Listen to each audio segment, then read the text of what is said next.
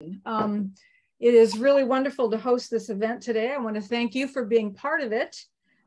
We have a really nice group of people today, a fairly large group. I know there's more people who will still be coming on, but I was really pleased with the response to this event. So I'm looking forward to a lively group.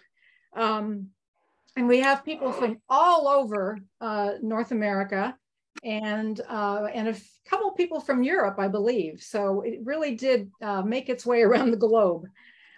So all of you who are interested in behind the scenes look at ekphrastic poetry, I think you're in for a treat today. Okay. I'm Christine Brooks Cody. I'm the founder of Shanti Arts. We got our start back in 2011, publishing a literary and art journal called Still Point Arts Quarterly. And this is the cover of one of our recent issues. I'll say a little bit more about that later. And then we went on to begin publishing books, covering a number of topics and genres. We published poetry, memoir, spirituality, nature, travel, among others. It's been a terrific 11-year journey. I've enjoyed it immensely. And I'm always grateful for the really wonderful artists and writers I get to work with. And 4 of those wonderful people are here today to share with us their ekphrastic poetry.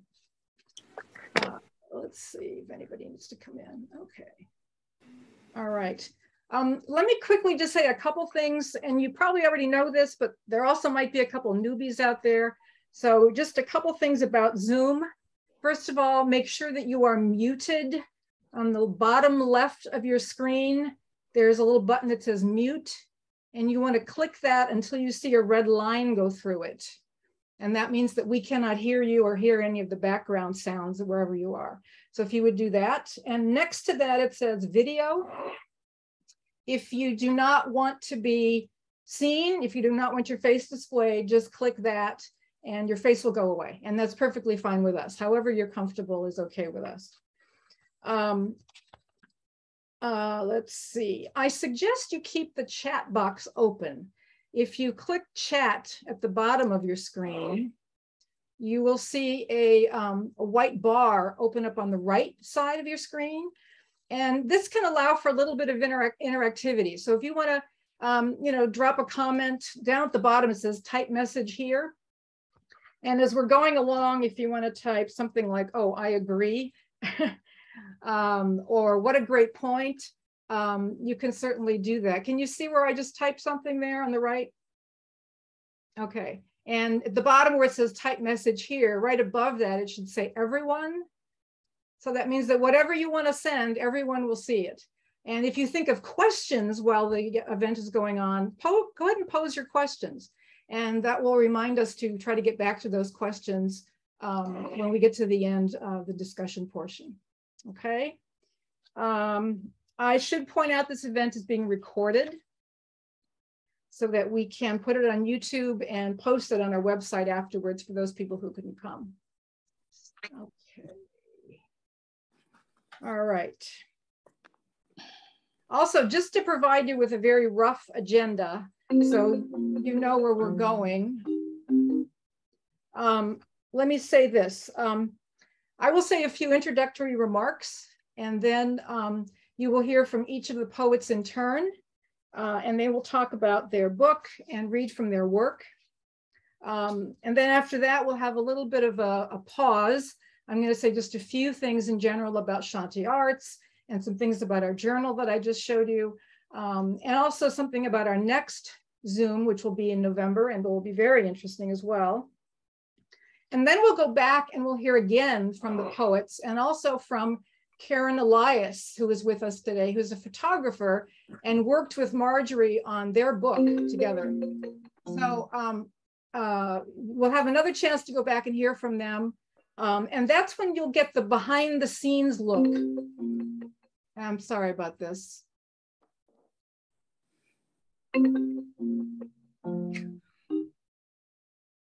Okay, that should take care of it. All right. Sorry about that interruption there. Okay. All right, so let's get going here. Our focus today is ekphrastic poetry. And in its beginnings in ancient Greece, the term ekphrasis was applied to the skill of being able to describe something in vivid detail. So the original intention was to describe a work of art, let's say. These days, perhaps a piece that one might see in a museum, something perhaps by one of the masters, or it could be a piece by a contemporary artist seen in a gallery when you're out walking around town, or it could be a piece of art created by a friend or a relative who's an artist. But as the form has developed, there is much more to ekphrastic poetry than just saying it is poetry about art or poetry that describes art objects. If you think about all the ways we engage in and respond to art, we quickly realize that ekphrastic poetry can be both wide and deep. It covers a lot of territory. Think for a moment about one of your favorite paintings and think about how you respond to it. I think of Rothko. I love Rothko.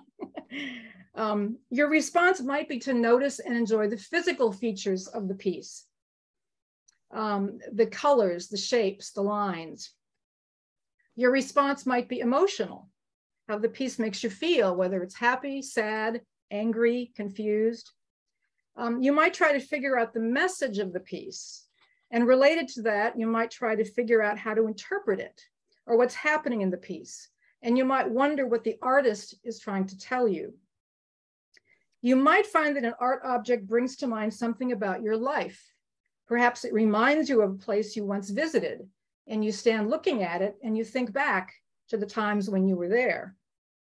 Or perhaps it brings to mind a place you wish you could visit and all of your hopes and dreams about that place come forward. Any and all of these are possible responses to art and can be part of ekphrastic poetry. So my conclusion is that ekphrastic poetry is not only about art, it's about us. It's about the viewer. It's about life. It's about experience.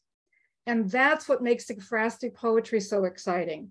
It's using an art object as the instrument of awareness and writing about that. So today we have three poets who have written ekphrastic poetry. First, Joseph Stanton, an art historian and poet who recently retired from his position at the University of Hawaii. He was professor of art history and American studies. Next, we have Lee Woodman, who spent her career as a public radio producer at the Library of Congress and worked in multimedia at the Smithsonian. Then we have Marjorie Maddox, who's a professor of English and creative writing, who's published over a dozen books of poetry, as well as several children's books. How these three individuals approach ekphrastic poetry varies. And that's what's so exciting about today's presentation. And you will also meet Karen Elias, a photographer who worked with Marjorie on their book, Heart Speaks is Spoken For. And you'll hear the interesting story about their collaboration to do that book. So that's where we're headed. That's what I have to say. Now we're going to turn to the poets. And first off, Joseph Stanton. We have actually published two of Joe's books. The most recent one is Prevailing Winds. And this painting on the front is Hurricane in the Bahamas by Winslow Homer. And a couple of years ago, we published Moving Pictures. Another Winslow Homer on the cover, one that a lot of people like this piece, Snap the Whip. This is an excerpt of it. The painting is actually much bigger, but I love it as well. I love the red building. I love the clothing. I love that boys are running around outside. I really love that piece. So you can kind of see what Joe is interested in: American studies, American art. He is now retired from the University of Hawaii, but he continues to teach in various places, including the Honolulu Museum of Art. He comes to New York City every year to do a bunch of things there. And he's been to Cooperstown. And if you know what Cooperstown is famous for, you'll know that he has published books about baseball, poetry about baseball. And he's used paintings or art objects that illustrate baseball. So I'm going to pass it over to Joe. Welcome. Hello. My approach we need to your sound, Joe. Oh, isn't it on? I thought Yeah, it's on. Nope, we still can't hear you. I can.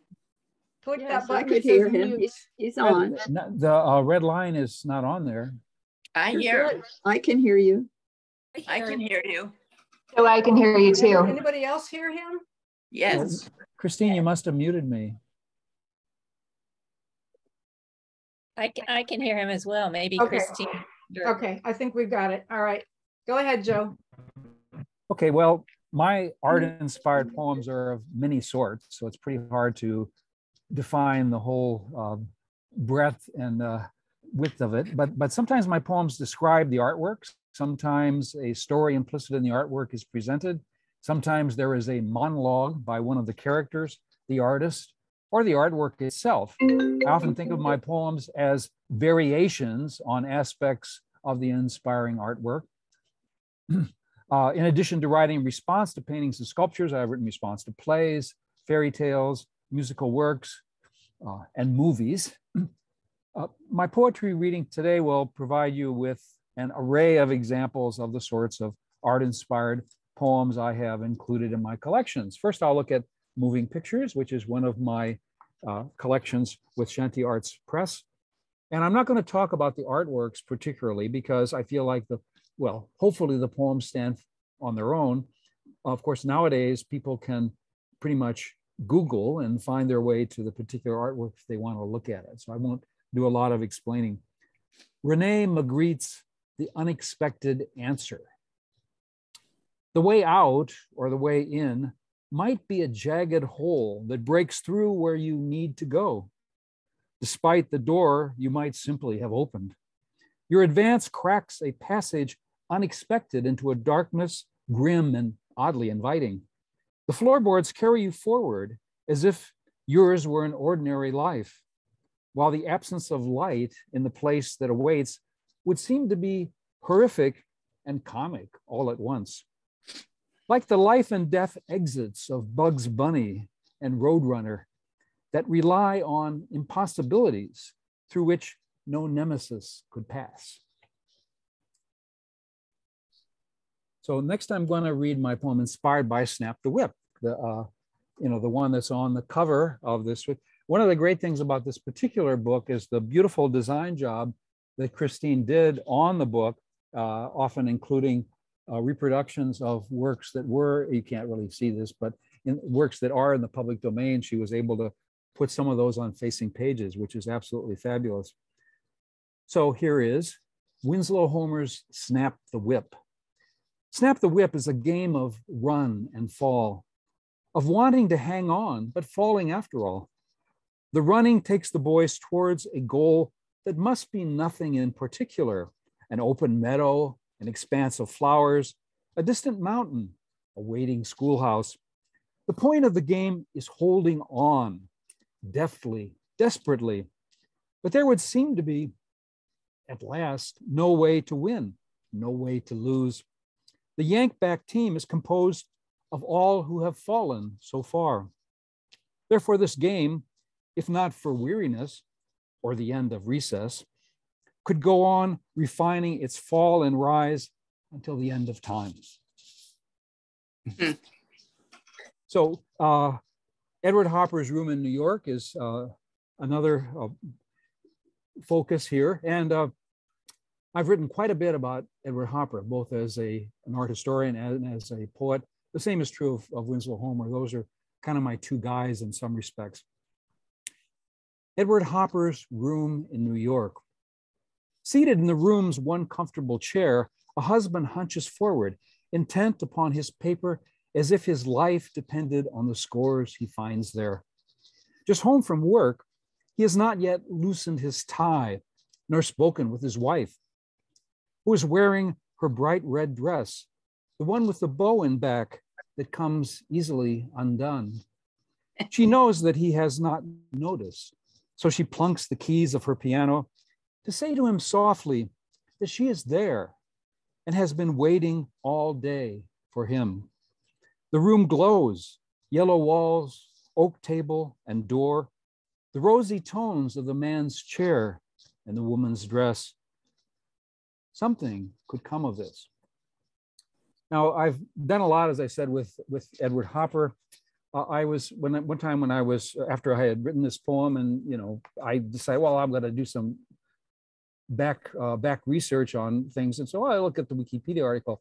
And one of the things I found there was that the Wikipedia article was quoting an art historian named Joseph Stanton about how this particular painting was one of those instances of alienation between, the two characters, or, the husband and wife, which actually, if you think about what my poem contained, I actually took a totally different stance in writing the poem. I kind of went against the conventional sort of loneliness obsession view of Edward Hopper.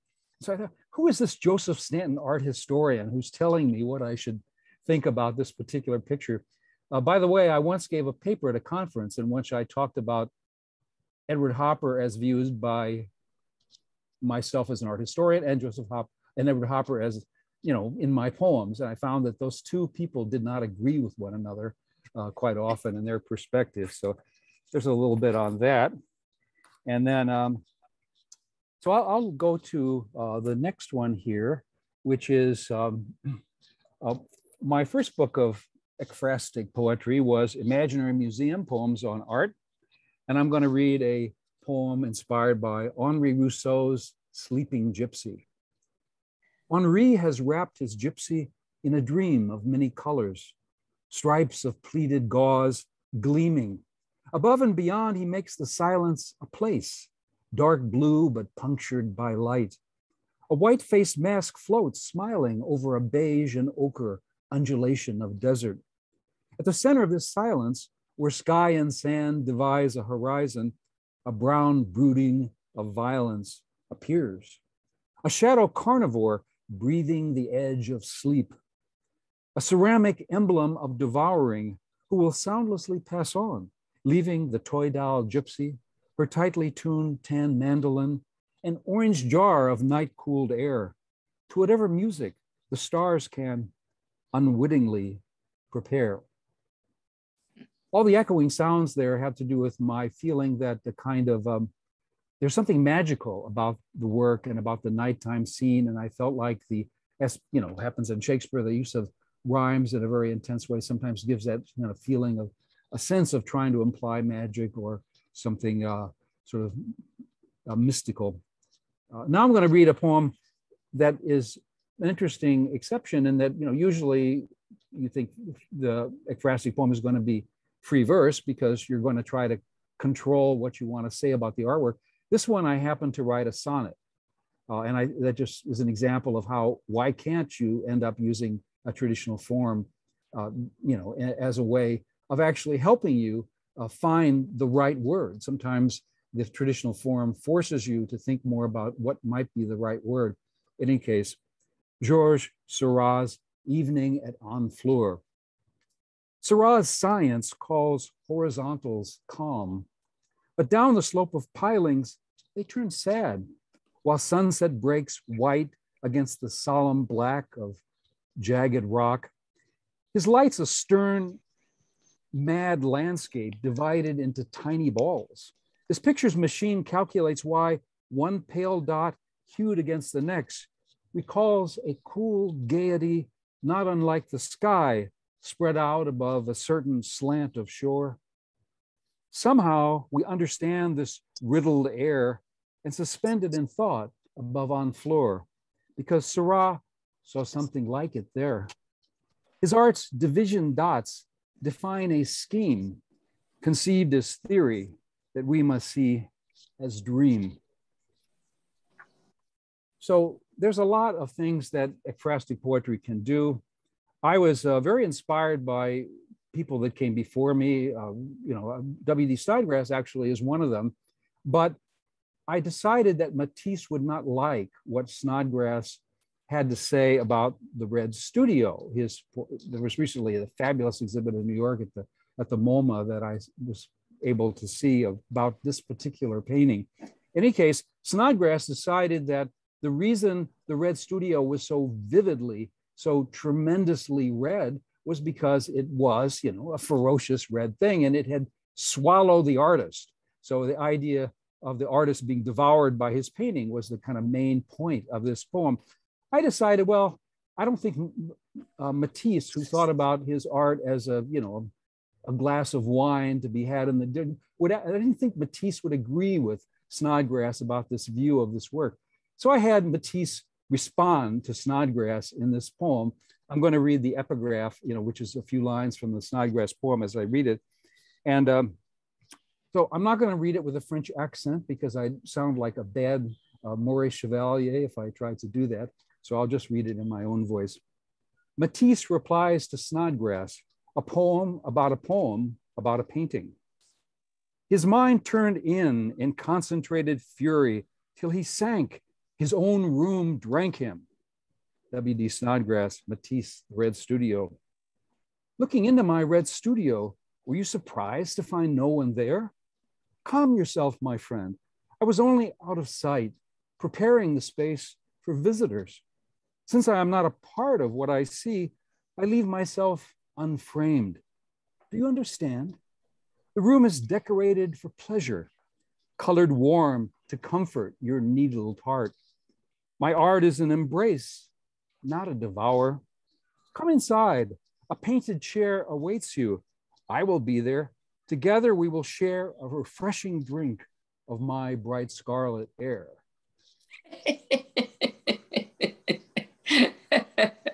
So the way in which, you know, so ekphrasis can be many things, can go in many directions in terms of what it does. And so, and in fact, there is a interesting way in which you can get a more than one thing being responded to. Laura Ruby, a great artist in Hawaii, is in the room here. And I wanted to read a poem that I wrote inspired by a sequence of serigraph prints that she made relating to Diamond Head, one of our great tourist attractions and things in Hawaii. And not only am I responding to, you know, various images from Laura's series of prints, but I'm also kind of parodying, in a way, a very famous poem by Wallace Stevens. So here is 13 Ways of Looking at a Diamond Head. Among 20 tourist brochures, the only thing truly moving was the ridge itself, stark above the park. I was of 100 steps, like a bunker rising steeply. The dormant volcano whirled clouds at dawn, grain of curly koa drifting. A man and a woman in a picture are one. A man and a woman in a picture postcard of Diamond Head are one, multiplied by everyone else. I do not know which to prefer, the crater as a conch shell, as a fish head fin, as a geometric abstraction, as an Easter Island figure facing up, as what rises when I round a corner. We kicked balls across wide fields in slanting light. Diamond Head intricately played with its colors. So I'm not gonna, I'm getting kind of long here, but I ended it with traffic is moving, Diamond Head. I'm sorry, traffic is moving Diamond Head, it must be morning. Okay, that's something about Hawaii traffic. It was Kona weather all afternoon. The sky whispered warm rumors of ash. Diamond Head gazed through haze at Waikiki's swarming sprawl, dreaming lava. So I'm wanting to give Diamond Head some agency there about resisting everything that was around it. So it had 13 parts, so I did want to cut that short. Prevailing Winds is my new book, just come out this year. And I wanted to read about a work that's in the Harlem Museum of Art. Francis Bacon's 3 Studies for a Self-Portrait. A mirror, he feared, could be full of tricks. So why not save face by tripling it? Bacon knew existence questionable, so he never stopped questioning what he himself might be. He loved to see in 3s, with his triptychs speaking to a holiness of altered pieces. Suggestive swerves fleshed against absolute dark, constituting a reliquary, an elusive self, his own, for instance, bespeaking a broken remnant of martyrdom. Obviously, I'm playing off the whole idea of an altarpiece, which is what a triptych often is. But of course, Francis Bacon had his own sense of what a triptych could be. Now, I engaged in several collaborations over the course of many years with Adam LeBlanc, a visual artist. We recently did an exhibition called Nights on B Street. If you're interested, you could Google that and actually see a video about our collaboration on that. Because of the pandemic, it never opened to the general public, which was kind of a sad, to say the least, moment for both of us. But I'd like to read one of the poems that I wrote out of the several, I think 15 that I wrote, inspired by the aspects of Nights on B Street. And so this is, Marjorie's going to be talking about collaboration, but in a sense, a piece like this has to do with not just what I see visually in the work, but my conversations with the artist, with Adam LeBlanc, and my own experience of living in New York City. And so all those elements, I think, converge in the poem. So it's not simply about the work of art, but it's about, you know, as no ekphrastic poem is simply about the work of art, but it brings together a lot of these different aspects. So I'm just going to read one of these. Blue Note. He plays for her over and over, never let me go. He feels the 5 notes his pale sax sings, never let me go. A note for each sad syllable. She is, he knows, the tune he plays. Blue on blue, notes that weep their song, because she is oh so very gone. Only in his mind does she sit on the stoop beside the closed red door. The lateness of the night, too, is a note he plays, but absence is the why his sax sings. His world still yet so full of her shadow. Never let me go, he pleads, his breath floating the tune to the sky, his sax whispering to the moon's not so neon glow. Never let me go. By the way, I once was walking through New York City late at night and heard somebody playing a saxophone down some side street. I had no idea what was going on with that because it wasn't crowded enough for the person to be busking or anything, but it just was just somebody playing, and that's part of what's going on with that. How am I doing on the time, Christine? Yeah, we're getting close. Just maybe another half a minute or so. Okay, so I just want to, I'm going to read a short poem that is inspired by Edward Hopper's Nighthawks. Now, I've written 3 poems, 2 of them very long, inspired by Nighthawks, but just to show you how various one might respond to a work of art. And I apologize to anybody on this Zoom that is a Yankee fan, because this is having to do with the 1942 World Series, which of course was won by the St. Louis Cardinals. They won 4 games, the Yankees won 1, so it was decided in 5 games. That's important to this poem. And of course, I'm imagining this couple, you know, as talking about this. Edward Hopper's Nighthawks consider the 1942 World Series. I'm rooting for the Cardinals anyway, she mutters, staring at her pack of matches. No way the Yanks can lose, he declares to his wife, the counterman, and the world in general. They creamed that Mort Cooper, and he's the only real pitcher they've got. This guy Beasley they're putting on the mound tomorrow, a punk kid. I'll bet the Yankees chew him up and spit him out in the first. No way this thing is going more than 5. And of course, it didn't go more than 5 because the Cardinals won in 5 games. So maybe I should include on that sort of note, having rounded all the bases there. Should I stop there, Christine? Is that good? Oh, you got to unmute yourself. There we go. Yes, let's move on to Lee. Thanks very much, Joe. And we will get back to you shortly. Yes. We'll move on to Lee. In January of this year, we released Lee's book, Artscapes. It has a striking cover. And it was preceded by 3 other poetry collections titled Mindscapes, Homescapes, and Lifescapes. And I'm anxious to know what the next one will be. So if you can drop a hint. Before becoming a poet, Lee worked in media for various art and culture organizations, including the Smithsonian. Then as executive producer of her own company, she worked for the Library of Congress, the World Bank, and NPR. In 2020, she won the William Meredith Prize for Poetry, and she received a poetry fellowship from the DC Commission on the Arts and Humanities in both 2019 and 2020. She holds a bachelor's degree in art from Colby College, just 45 minutes up the highway here, and a master's degree in art education from Hartford Art School. And we're thrilled that she's here to tell us and talk to us about her book. Thank you. Thank you, Christine. I'm going to share my screen. Okay. And let me just go full here. So I first wanted to talk about the fact that people always wonder, how do you choose an art piece? And so I thought I would say how and where I look at art.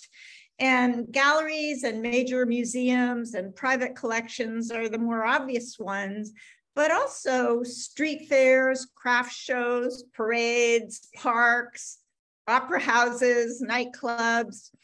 And I think the most important thing I can share about looking at all of these things or listening to music or watching dance is that observation is everything, you know, looking at details. And when I teach poetry, I suggest to students who might think that art is unusual or poetry is unusual, just forget about it. Just what do you notice? What do you wonder? And then what stays with you after you notice something? So it could be that you notice something big or little, or horizontal or vertical, or a certain color or shape. Characters, and characters can be people, but they also could be insects or imaginary animals or monsters. And then, as Christine said, there's usually a tone in an artwork, and it could be mysterious or alluring or scary or whimsical, goofy. And the last thing I would say is when I go to a street fair or to an art gallery or to someone's private collection, something usually draws me over and says, hey, come look at me. And so that's what I do. I feel like the artwork chooses me. And the first poem I'm going to read is about a work by Andy Warhol. And let me just put this on full screen.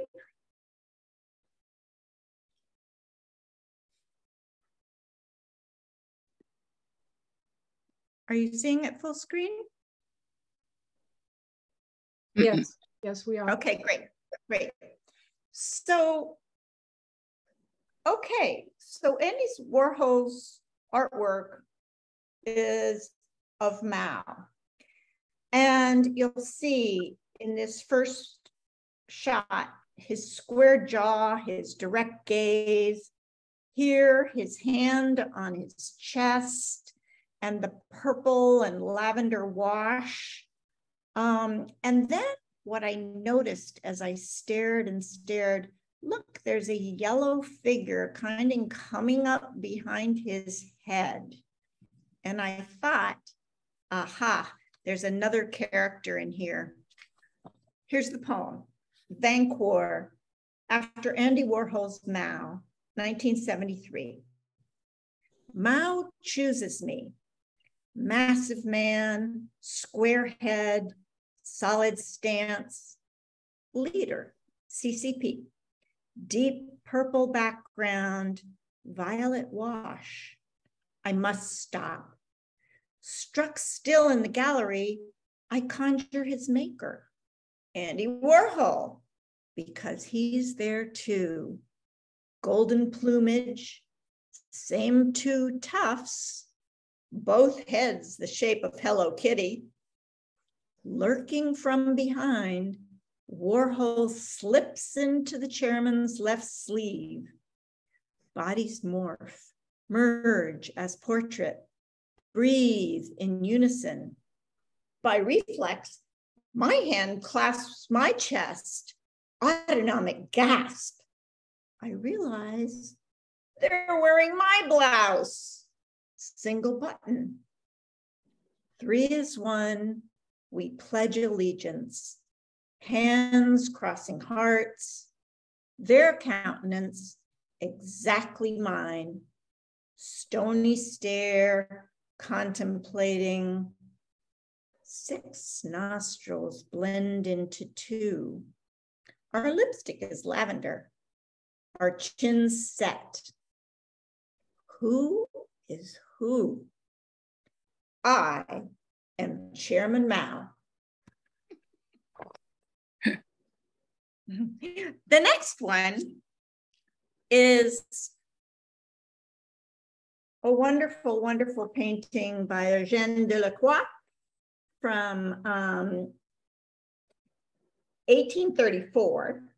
And this is the wide shot. I'm going to show some details because I'm always staring at details. This shows 2 of the women. If you notice their bare feet and their blouses kind of unhooked, showing their chests. And there's a red door behind, and they're kind of leaning on cushions. And then another look, and you see a hookah in the foreground, suggesting that they're smoking.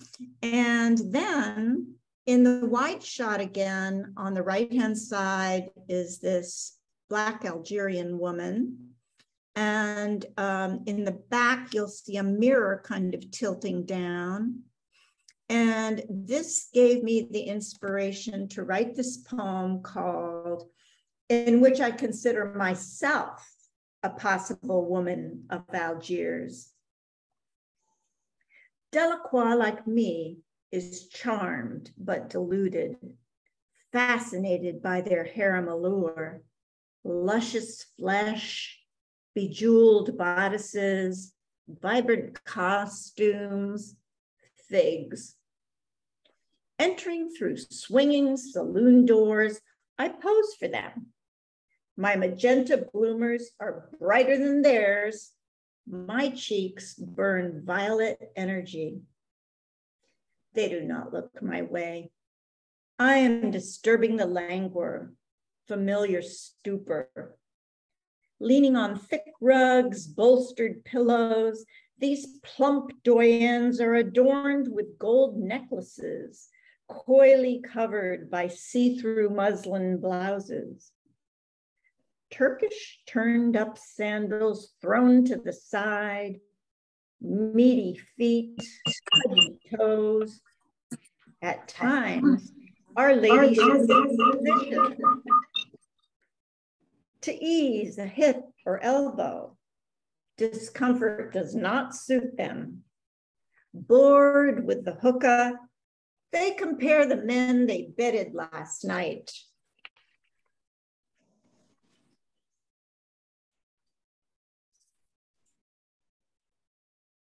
A corpulent prince with lacquered hair, sanctimonious merchant smelling of musk, odoriferous suitor, stale wine, spunk. Spiritless, they wait uncounted hours.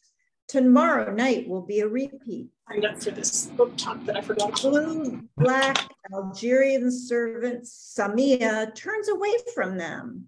She's heard it all before. The mirror on the tiled wall above them tilts forward.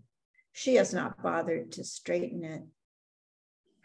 She stops abruptly when she sees me. Am I a new consort? She determines not. We are kindred spirits, she and I, different kind of gems. We recognize this luxuriant space as dark. Light shines through a depressed window, but to no end. It doesn't go anywhere, only opens to the kitchen where Samia is headed. I believe it leads to Exodus. We could run fast, holding hands to escape this confinement. As I attempt to find my way across the circle of ladies, a putrid smell arises. Moths in the drapes, cockroaches in the corner, truth exhaling from the rotten flesh of women under those bloomers. Dressed up dolls dulled by men who tell them they are well taken care of, don't realize their pearl anklets, endless hashish, servants in waiting keep them captive for life. I pick my way through the airless world, across plush carpets, to follow brave Samia. At least Delacroix had foresight to render her fleet feet with shoes on. And the last set I'm going to read, kind of an interesting combination of art, music, and dance. The first part of it is written, actually painted by Matisse, a sketch for a commission he was asked to make called Dance. And then a very similar graphic art by Gabrielle Wijaya in 2020. And she is of Indonesian and Chinese heritage and clearly knows the Western art and Eastern traditions that she wants to amplify. So I'll start with Matisse and then go to Wijaya.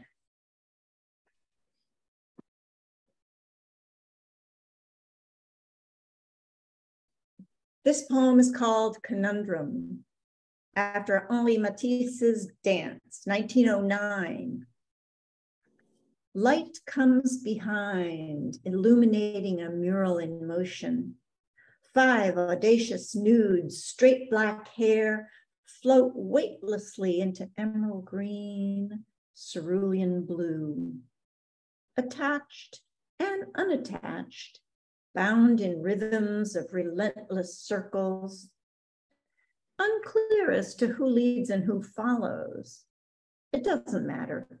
One pushes, one reaches, another glances down.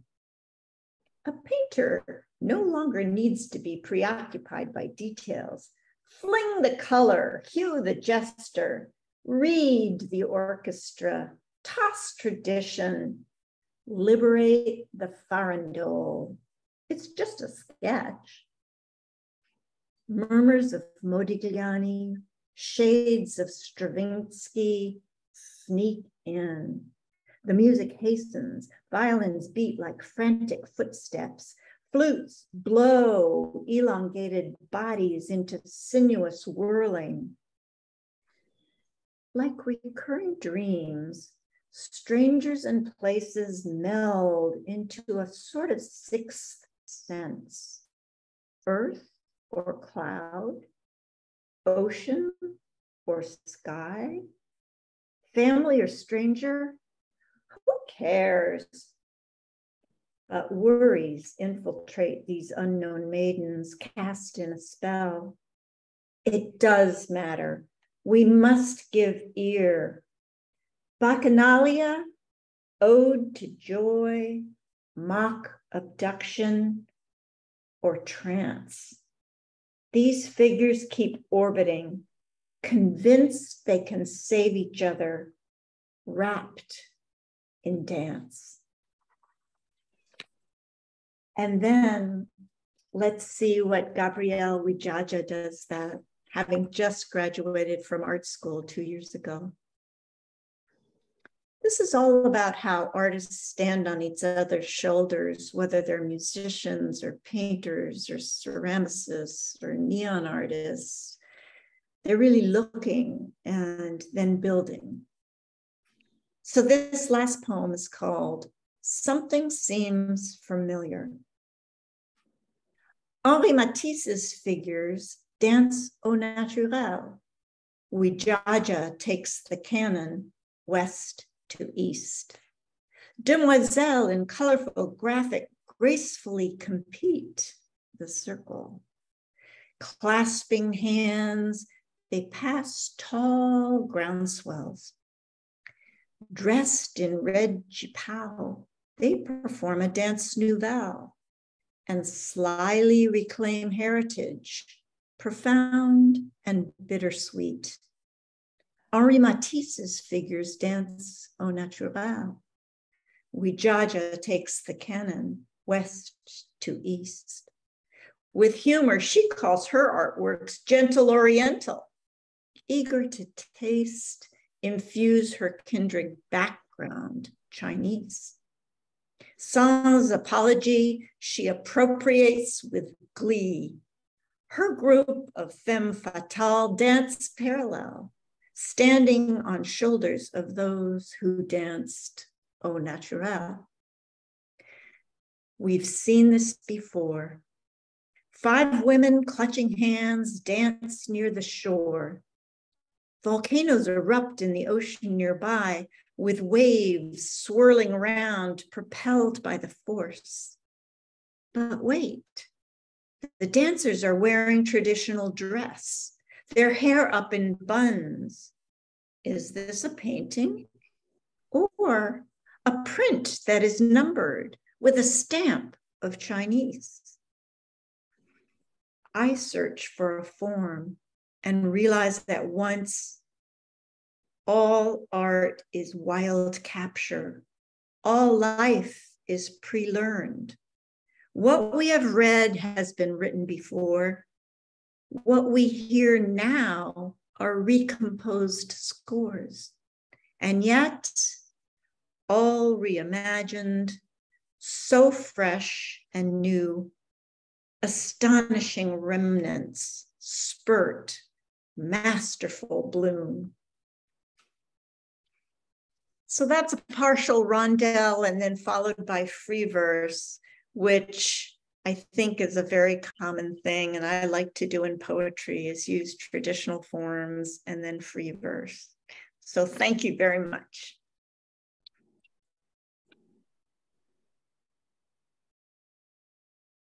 Thank you, Lee, very much. All right, we're going to move on now to, oh, there you go. I was going to suggest you stop your screen. Okay, we're going to move on to Marjorie and Karen. Marjorie Maddox is professor of English at Lock Haven University in Pennsylvania. She has published 13 collections of poetry, including the one that we just published not too long ago, Heart, and you can't, can you see me? Heart Speaks is Spoken For, which was a collaboration with photographer Karen Elias, who is joining us as well. I wanted to point out that we are also publishing Marjorie's next collection, which is also ekphrastic poetry, and it's titled In the Museum of My Daughter's Mind, which is an absolutely wonderful title. And it will feature artwork by several artists, including, as the title indicates, her daughter, Anna Lee Hafer. So we look forward to that coming out. Marjorie has also published story collections, children's books, and books for young adults, and has an interest in baseball like Joe does, having written Rules of the Game, baseball poems. And Karen Elias taught college English for 40 years. She's an artist activist using photography to raise awareness about climate change. And in addition to Heart Speaks is Spoken For, she has collaborated with Marjorie on various other projects. And Karen is also a playwright and has had work chosen by the Climate Change Theater Action Group, which was then performed in 8 different countries. So welcome, Marjorie and Karen. Thank you. I'll go first. I wanted to just show you, can you see this? This is our object of common focus for the book that we wrote together. And I'll just do a very quick slideshow to give you a sense of our collaboration. So this is the stone that I discovered on the beach in Maine back in 2018. And I saw it as an emblem of all that I'm feeling about the climate and about the state of our world. I took pictures against different backgrounds and called them Morning Songs for the Earth. So one of the poems that I think Margie will read is the poem called Treacherous Driving. And to illustrate this, I decided that I would invert the heart image to make it look more fragile and ice-like. So I put it together with a photo that I'd taken of snow swirls, plus a map of Ohio, where the Margie's poem takes place. And this is what we came up with. This is called Snow Heart. So sometimes in our collaboration, the poem inspired the image, as here in a poem that uses actually my hand and a heart in the middle of it with sort of Gothic streams coming down. And sometimes it was the other way around. The stone allowed me to make visible places where the heart goes in silence or in secret. The chopping block, quarantine,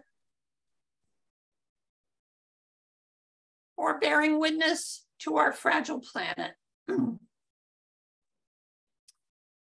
When George Floyd was murdered in May of 2020, I tucked blossoms from our bridal bush into the crevices of our wrought iron patio table with the broken heart at the center and made a makeshift memorial. I thought the wrought iron background created a cage-like structure that hinted at the realities of racism faced by Blacks and people of color in America. But Margie saw depths beneath the iron grating and imagined a bridge to a future fertile with promise. So one of the benefits of collaboration is to spark new seeing and new thinking, which is what has happened. It's been a wonderful collaboration and it's been a lot of fun. Thank you.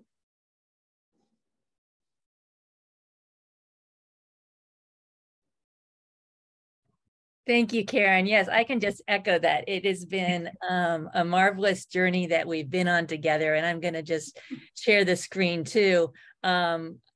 We ended up, I think, both creating things that we would have never created otherwise if we hadn't been inspired by each other's work. And as Karen said, sometimes the poem came first, sometimes the photograph came first. So there was a real sense of going back and forth with this. And sometimes Karen would just shoot me an email and send me a photograph. And, you know, I'd have a stack of papers and I know I'm going to get to that later. And I'd be so tempted that I'd put things aside and I'd start fiddling around and then kind of come back to it a little bit later. And sometimes it would go the other way around as well. I would send her something and ask her if she wanted to play around with that. So this, as Karen mentioned, this image of treacherous driving, actually, this was our first collaboration and we were linked together. We were paired together at an art museum collaboration exercise. And so Karen was given my poem and I was given a different photograph of Karen's that didn't have a heart in it. So that's why it's not in this collection. And we both, we actually cheated. We asked for each other's work because we had already known of each other's artwork, and so we were really already kind of leaning towards each other in that way. But I love what Karen created from this poem. And so a little bit of background about the poem that some of you know. My father had his first heart attack when he was 38. He lived until the age of 65. He had 10 cardiac arrests. And during the blizzard, or right before the blizzard of 93, and those of you who live on the East Coast may remember this, I had been out, I lived in Pennsylvania. I had been out to Ohio to visit my parents and heard news of the blizzard coming. I rushed back to my fairly new teaching job in Pennsylvania. A man died in a car accident. My father got his heart, but I couldn't get back because all the roads were completely shut down. So it was I think it was almost a week before I could get back. My father's blood eventually became infected, and he didn't survive. But I kept thinking about this stranger's heart being buried inside of my father. So this is the poem, Treacherous Driving. It's as safe as traveling to work, a cardiologist before performing a transplant. The first night of the blizzard, that stranger inched into Ohio. Halfway through, he skidded into our snow-speckled lives. His heart is buried in my father, who is buried. This is the hole in the stranger, in my father, in my own cracked chest, hail cupped in its cavity, the aorta beginning to freeze. All winter, the weather preaches white lies, fields blank of roads, a curve straightened, the even light of sky. Tonight, the breeze is all icicle, banner-like from the clouds. Nothing is movable in this treacherous state. Our wheels spin, their rhythm a breath that pulls us, then stalls. The law of the body of the state cannot replace the chain reaction, jackknifed lives, hope piling into hope. The man and his heart, cold on an icy road, warmed us for weeks, while winter, a clear blue thing, wafted light. And I think you can see how well Karen's composite photographs captures those images that I've already put into the poem, and then just, I think elevates the poem, or deepens it maybe to just a whole nother level when these two things are combined. Okay, I'm just gonna flip through and show you some other images. I love the creation of this with the computer cord. And this is the one that we chose as the kind of title poem. Karen had called it Heart Speaks is Spoken For, and I think you can tell how that kind of captures what the poem and the artwork are doing. They're kind of speaking to each other. They're speaking for other people when we get to things like the poem about George Floyd, which I'll talk about later on. But this, and I actually can't remember which of these came first, or I think we may have created them separately and then decided that they worked well together. Is that your memory, Karen? Because I really thought this image of the heart with the gold underneath, and it seemed like it was kind of emerging, and it was kind of bursting forth after being maybe buried. So the poem was inspired also about this idea of when a person gets a donor heart or any kind of donor organ, they often take on the characteristics of the person who donated the organ. So similar tastes in food or music, or personalities. At least this is kind of the anecdotal evidence. Transplanted. Though they'd never met, the man with the dead man's heart inside him dreamed his donor's face, limbs, lungs, sung in his sleep the dead man's favorite song in the deep baritone voice that wasn't his own, but his, the one not known or seen or heard, except in night's deep cradle of sleep. This stranger's metronome of a heart humming behind ribs that no longer felt like his. beautiful fence for an organ lifted from someone else's afterlife. Even waking the new old man and his heart now know nothing of old boundaries, the ones composed by the living. Instead, in bright, silent daylight, he takes his first tentative beat toward love. And I'll come back to some of these other ones later. But just to give you a sense of her, just her powerful images and why they would inspire, a poetic response. So here we were most of the book before the pandemic, but then we really felt like, we should add some poems about the pandemic since we were going through that as we were editing. And I love that we have these two hearts in separate windows. And most of us have experienced this, I think, where you felt both bonded maybe more to people, but also isolated at the same time. There was that kind of combination of those two contradictory things. Quarantine.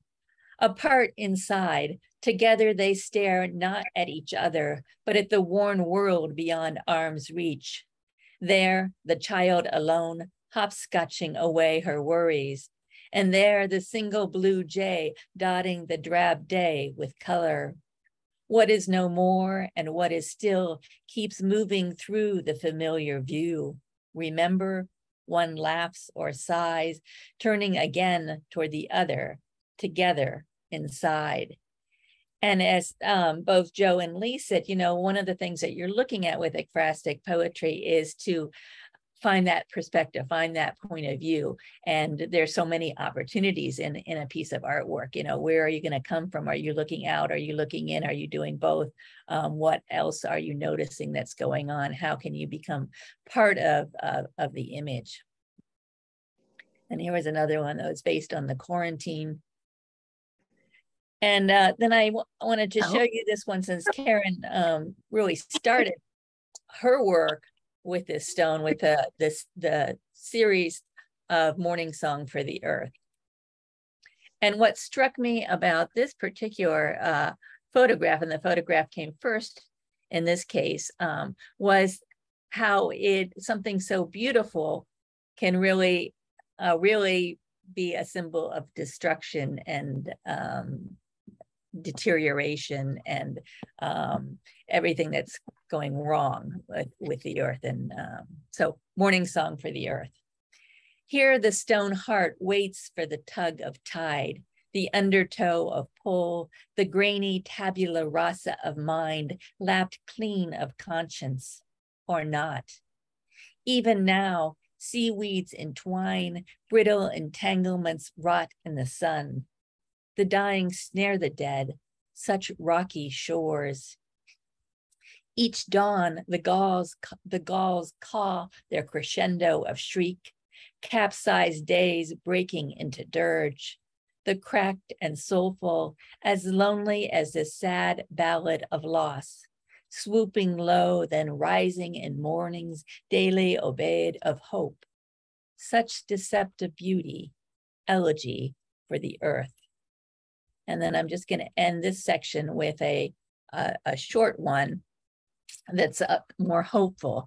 And this is a poem that to me has become emblematic of what we've all been through. And hopefully there's some hope at the end too. Heart lichened stone. This is what they know. The dip into frigid, the shadowed shelter of cave, the beauty of decay at dusk, at dawn, the tattooed rays of one more orbit of earth around a sun that says, hold on, hold on, hold on. And they want to, and they do, and they will, lingering a little longer beneath the open branches of forest, beside the cool stream of hope, waiting for you, for me, for whoever stumbles first down the long path, calling their names. And this sense of kind of the togetherness and helping each other and just persistence and, holding on, I guess, again. really spoke to me by seeing the image of the lichen and the hearts and the stone all there together with the shadows. Okay, I'll pause here and pass it back to Christine, and then we'll talk again a little bit later. Okay, great. Thank you, Marjorie and Karen. As she said, we're going to take just a little bit of a break. I want to talk about a couple of other things related to Shanti Arts, but I want you to notice all of the comments in the chat room. If you don't have it displayed, click chat on the bottom of your screen, and there are all kinds of people are saying all kinds of interesting and wonderful things. So it's fun just to kind of glance through that. A few minutes ago, I sent to everyone a PDF file, which is called Handout Ekphrastic. You don't have to look at that now because I'm going to show it to you. But at some point, if you want to have that or send it to friends or whatever, you can take a peek at that. I'll show you what's in it. Let's see, share.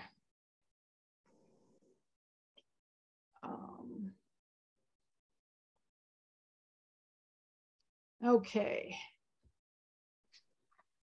All right, there's just a little bit of a description here of Shanti Arts, and here's a link which you can click when you open the document that'll show you all the things we do. And there are lots of things we're doing. First of all, the books that we've been publishing, these are some of our recent titles. You can get a sense of, kind of the topics and genres that we're working with, and a link here if you want to explore all the titles that we've published recently. And this is a little bit about our quarterly. I mentioned it early on. This is the cover of our current issue, Fall 22, the theme of which is immersed in books. And you may download it. If you click this link, you can download the entire current issue, 120 pages of reading that I think you'll find very enjoyable. And you can also download past issues. So that's enough reading to keep you busy for a long, long time. You can also sign up using this link to receive the digital edition in your mailbox every 3 months. You can subscribe to the print edition if you wish. And if you are a writer or artist, and I know many of you are, you can submit writing or art for future issues. So you may want to take a look through some of that. This was the poster for today's event. And I have a page here for each of the books that we've been talking about. This is Marjorie and Karen's book. Here's a link if you wish to purchase the book.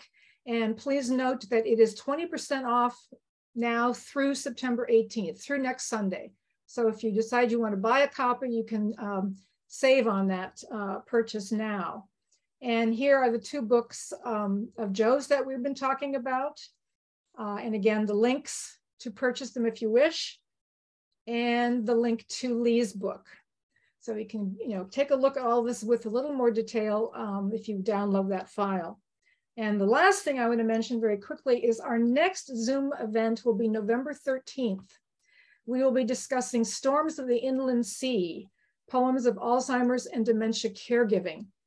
This is an anthology edited by Margaret Stowowy and Jim Kokas. It is a wonderful, amazing anthology. Margaret and Jim will be there to talk about how this started, where they got the idea and how they went about creating this anthology. And several poets will be on hand to read their work. Really a terrific, terrific piece. So that will be our next Zoom event. And I just wanted to be sure to point all of this out to you. Let me go back. All right, so that ends the interlude. Now we're going to go back to Marjorie and Karen, because I want them to talk a little bit more about the collaborative process. I read something about this that was published, and they came upon a number of unexpected happenings, unexpected turns while they were working together. So I'd like them to talk about how that influenced their work, and also the ways in which they learned from each other or were inspired by each other while they were doing their work together. So go back to Marjorie and Karen. Okay, so I will jump in here, and Karen, if you do want to add anything, just interrupt me. But so Karen had mentioned this image of what turned out to be her patio table. And this is one of those instances where she sent me this image, and I saw the title, Memorial for George Floyd in Black and White. And I was just really intrigued. And I shot her a quick email and I said, what is that in the background? I couldn't quite tell what it was. And, but I got impatient. So before she even had time to answer me by email, I started writing this poem. And to me, the first thing I thought was it reminded me of a fence. And so I started thinking about the fence around the White House, and I started thinking about the riot at Lafayette Square and the photo op at St. John's Episcopal. And then I started thinking, well, maybe this is a bridge instead. And so then it took this kind of surprising turn. And so then later, you know, I already had this all kind of drafted before I found out that this was actually Karen's patio table. But I liked what she, you know, said about, you know, putting the blossoms there and how it worked so well as a memorial. But to me, part of the purpose of the poem, or part of the theme of the poem, was this ambivalence and trying to interpret things. You know, is it that, you know, and part of that is what ekphrastic poetry is, trying to think about, you know, how am I going to imagine this as in connection to how I'm seeing the world, or how I'm interpreting the news, or what kind of memorial it is. So here's the poem, Memorial for George Floyd in Black and White. I like Christine's design much better in the book, but this is my rough and ready PowerPoint images. So, cracked, gray, gone dead, the stone cold heart pinned by the pale blooms of buds in this city that fences out cherry blossoms and peace. Rubber bullets, pepper balls, smoke bombs, all the unconstrained and uncalled for, on parade to a photo op across Lafayette Square. It's Border Street, now renamed in bright caution yellow, to St. John's Episcopal, where the everyday horror of now is colorfully on display in black and white. The charade of posing for the political, gone viral, the reality, not virtual, of knees, necks, nooses, chains, chain links, fencing out, fencing in, not again, but still. Or is it a bridge, narrow, graded, not beside still waters, but over the teeming, the troubled, waves of multitudes crossing the deadly current, not to the old promised land of denial, but to this other side, rocky but reclaimed, vast, expansive, unending, ready to till, to sow, to harvest. Even now, the faint scent of grave-strewn blossoms beginning to resurrect the morning breeze. So Karen's photograph and her title really gave me a way into this image. And I may have written a poem about George Floyd, but it wouldn't have been this poem, you know, without this photograph. And the idea of kind of trying to figure out what angle I wanted to use to approach it really was part of what the poem is about. And then I wanted to go back to another image that Karen mentioned. And this is one where the poem came first. And it was actually quite an old poem that I kind of dug up because I was looking for other images, other poems that had some images connected to hearts that could maybe work. And Karen really ran with this very kind of haunting, she mentioned the word Gothic kind of image of kind of a possessive relationship. And I think it took things out of the poem that I knew were there, but enhanced them even more. So, you know, we have a poem, we have the photograph, but together we have something, you know, a third piece of work, you know, because it's really something else when you put them together, which I love and is surprising. And, you know, the whole process of discovery is what I love about this of ekphrasis. Chiromancy. Yes, I'd trace my own dark poem for you, stretch this lifeline half a century, cut it short. A bandana tight on my head like a tourniquet, like a bandage bloodied from the revolution, like a blindfold on a witch burning stake up the back, skirt flame bright as a banshee, or quicker, neck split on a stone, gold hoop glittering, you on the other side of the knife, face shaped by a black cloak, mouth tauter than rope, tightening. Maybe, one finger at a time, I'd slice, save only my palm, small, smooth. This curve here, the curve of your cheek. These lines, the red in your eyes. And again, I think you can see how much more ghostly and upsetting the poem becomes with this image added. And then I'll end with another one that Karen mentioned. And this is another one where the image came first. And I was really attracted just to the sepia tones. And this is called Heart Tree. And then it reminded me, which I don't think was in Karen's mind, but it reminded me of the tale of Snow White and the hunter who was ordered by the evil queen to take her into the woods to kill her and to bring back her heart. But of course, the hunter has mercy on her and kills a wild boar and brings back the heart of the boar. But the tree where this happens, where this mercy happens, grows in the shape of a heart. So suddenly, this image that Karen didn't necessarily connect to the fairy tale brings up, is connected to memories in my own life, connected to these stories. And then in the poem, there's also that other leap of connecting to the reader and connecting to other artists. And so you can see even that kind of going back and forth of trying to define the term sepia.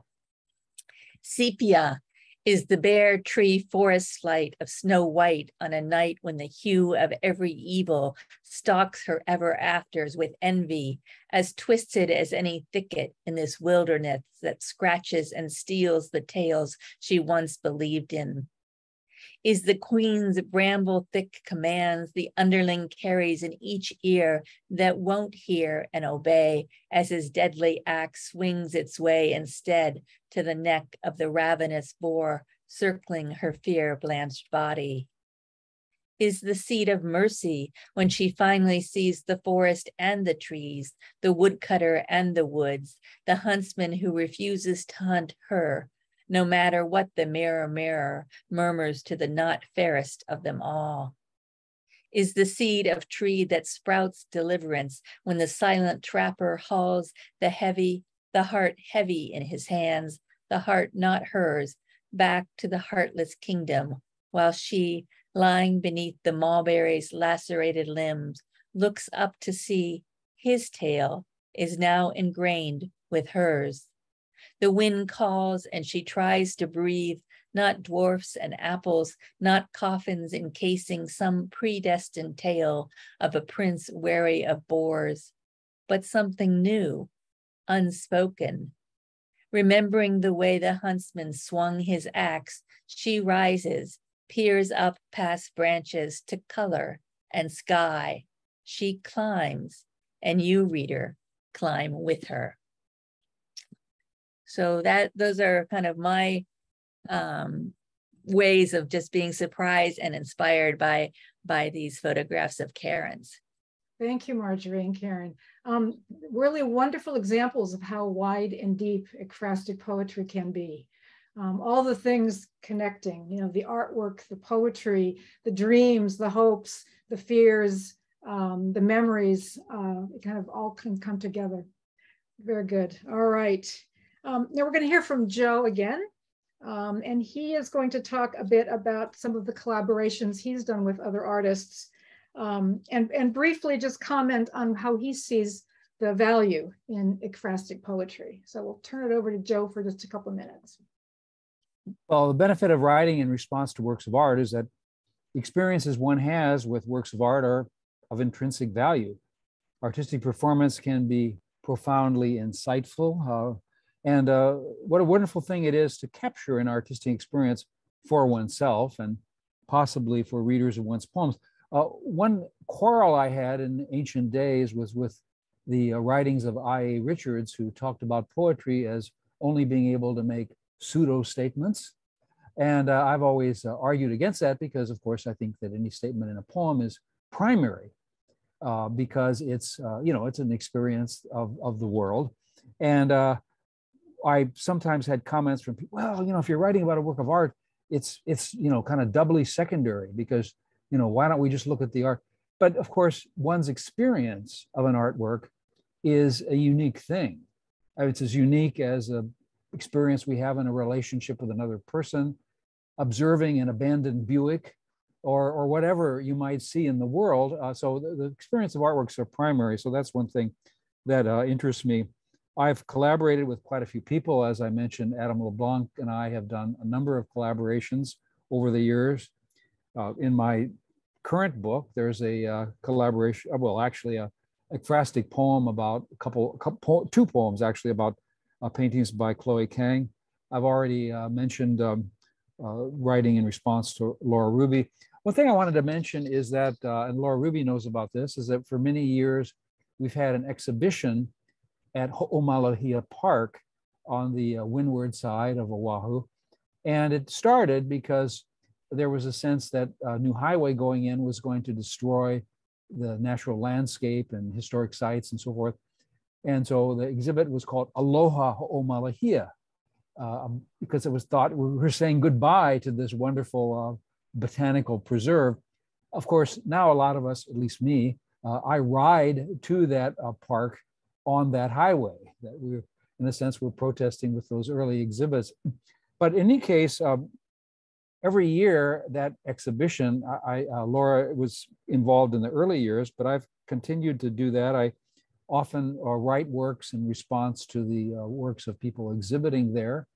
And in fact, in my current book, Prevailing Winds, there's a couple of poems inspired by the works of Chloe Kang, Garden Eclipse at Ho'omalahia, talking about one of her works there.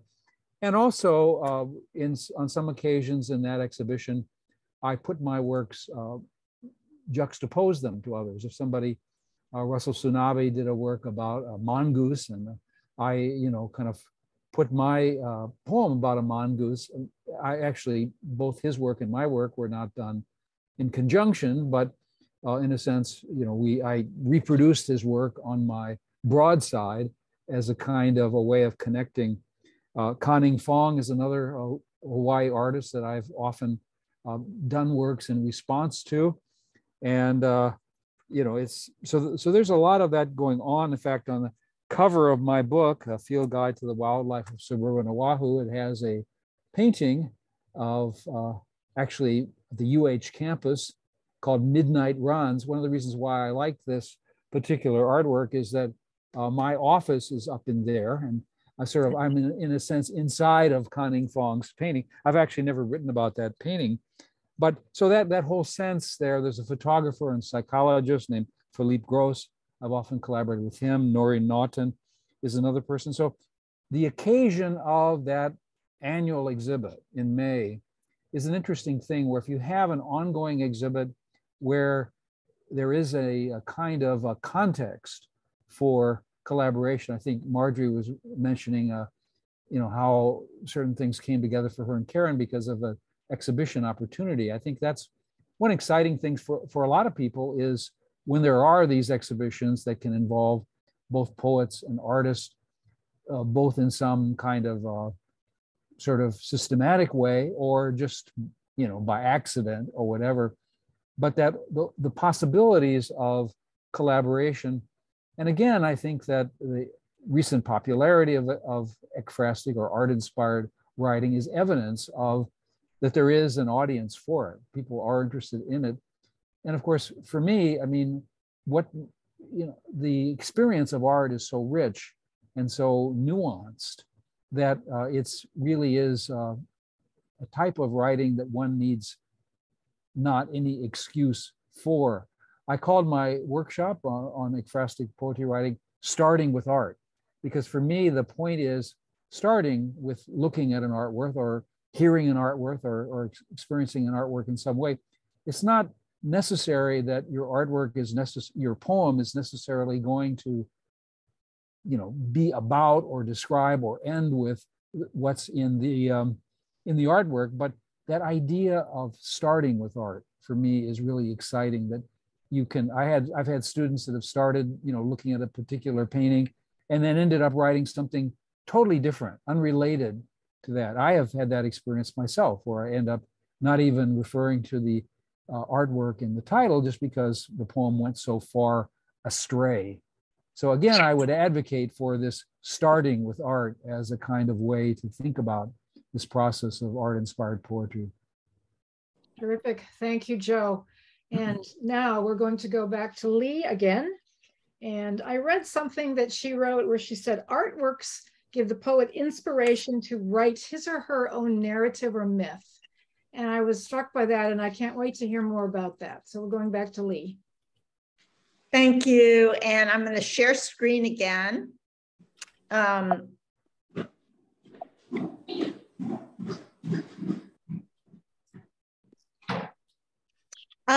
So I would just say, well, first of all, Christine, thank you for asking me what my next work is going to be. It's going to be called Spiritscapes, and it's about other ways of knowing, very different than anything else I've ever done, but about witchery, tarot, lucid dreaming, voodoo, shamanistic trances, past lives, and so forth. And actually, there's a lot of scientific research being done on this, which is kind of fascinating because I had thought it was more intuitive and more sort of personal reactions to the world, but that's what the next thing is going to be. Myth and narrative. So I'm often encouraged to think about a story when I look at an artwork, and it sometimes come out as free verse and sometimes as traditional poetry. But I thought I would read a poem about this work by Joan Danziger called Into the Magic. And I'll show you a few slides. You see this tabletop sized sculpture. Here's another view of it with a little bit of close-up of the internal flowers and the fleeing horses and the upturned arms of the trees. And here's yet another wide shot, and I'll read it. Both of the things that I'm going to end with tonight have to do with personal myth and narrative during COVID and during confinement. And so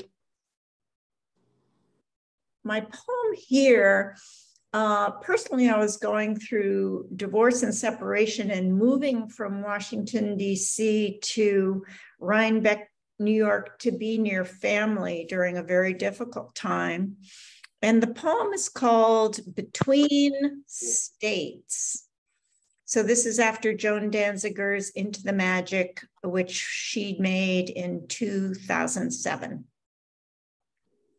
In this year of metamorphosis, of divorce, of COVID-19, of translating to a place where I know no one, I rediscover Into the Magic, a forest world, tabletop scale, horses fleeing, phantasmagoric creatures prancing, carnival and funeral. The sorceress shapes her clay, molding curved tree branches, open palmed hands with wiry fingers reaching heavenward. Exposed roots, pregnant with pith, protect a cast of little equestrians riding puppet horses, powerful spirits, Some dash inward, others escape outward. A demon horse and rider chase a riderless steed. A whitish angel figure galloping prays for deliverance. In this year of metamorphosis, the sculptor invites me to make my own myth. I linger longer, pry deeper. Fear and fantasy rub shoulders. I dream of a strange ceremony where I receive a yearbook rather than a diploma. Each graduate has a page of memories, pictures, sayings. Mine is blank. In this year of metamorphosis, I am between happiness of habitat and treacherous terrain. I wish for infrared night vision to distinguish between wolves or sheep below, to discern if stiff pink hyacinths offer poison or shade, and whether this zone of ambiguity will lift. I must fly like a bat into baby banyan trees, shelter in woodpecker holes, celebrate my homeless body hanging from a hopeful brain. And then the last one I thought I would do is inspired by music, and a very, very well-known song. Let me just shift this share screen image to this one. Leonard Cohen wrote a song called Hallelujah, and it's been sung by many, many, many other singers. And I was very, very moved by k.d. lang's rendition. I'm going to play a short bit of it to give you the sense of her passion, and then I'll read the poem, which also was written during the pandemic. I heard there was a secret code. David played and please the Lord. You don't really care for music, do you? It goes like this for the fifth of minor fall. Major lift the baffled king composing.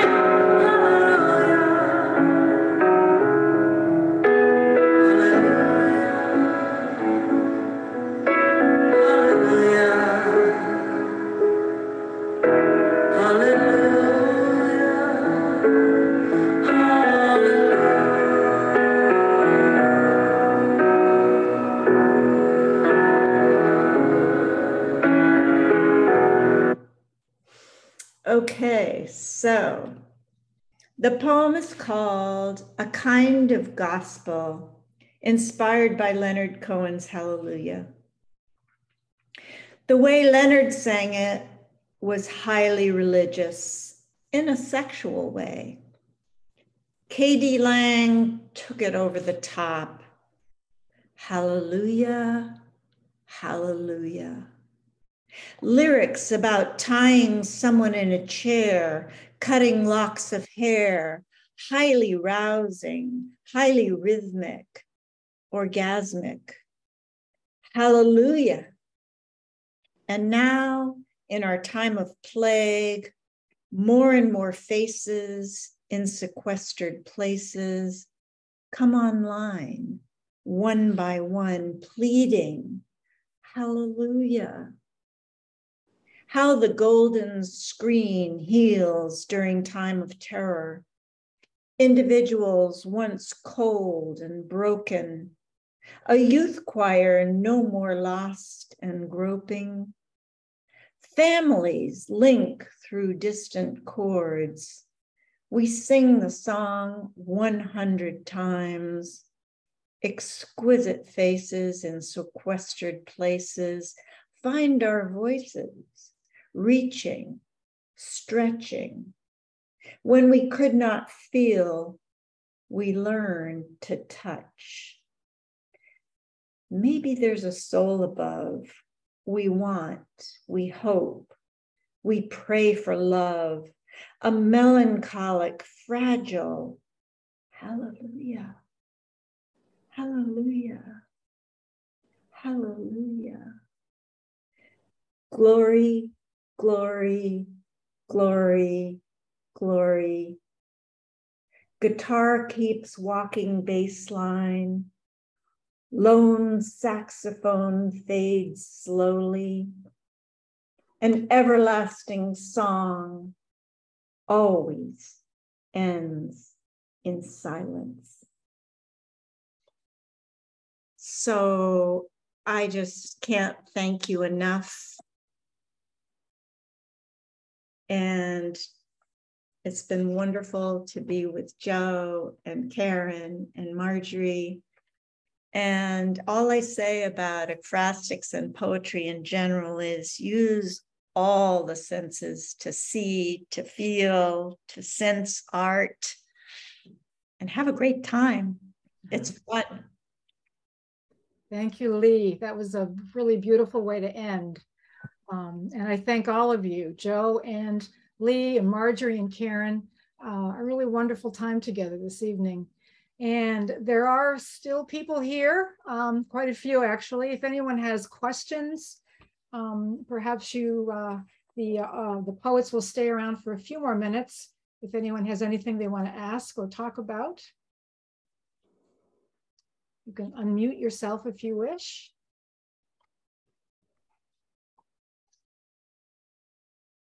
If not, then I guess we will bid adieu. Again, take a look at the comments that have been, people have been submitting during this entire event. It's really wonderful to read. So thank you very much.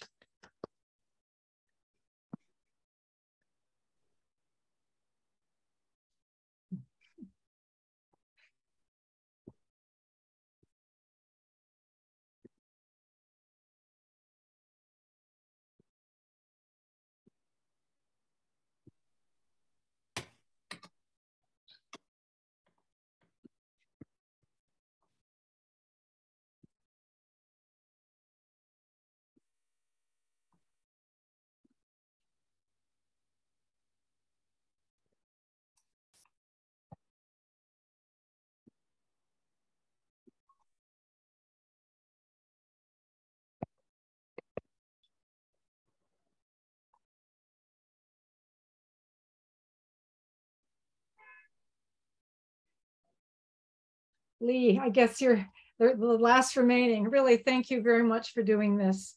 Oh my goodness, Christine, it's just been such a pleasure. And I still see Richard Hartice, my dear other publisher, and I see my boyfriend there still waiting on his iPhone.